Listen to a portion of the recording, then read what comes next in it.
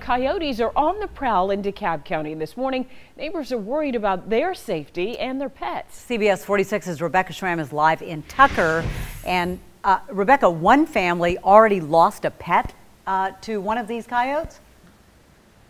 Yeah, they lost their cat, Gervier and Tracy, when it was attacked by a coyote. We are just off Brockett Road, and it sounds like more than one coyote has taken up residence in the woods that sort of weave through this neighborhood. Of course, experts will tell you that coyotes are quite common here in Metro Atlanta. They thrive because they have such a varied diet. They'll eat snakes, rodents, insects, even wild berries and grass, and of course, they'll also prey on small animals. Jenny Malden-Kinney found that out the hard way. She tells us her husband witnessed one of their beloved cats being mauled to death in their backyard by a coyote. He was standing at the back kitchen window and noticed what he thought was a dog in our neighbor's backyard adjacent to our backyard.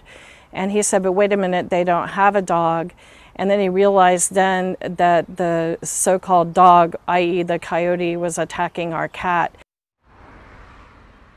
So that family is now warning their neighbors who have pets to keep them inside right now, and also to keep their food bowls inside the house.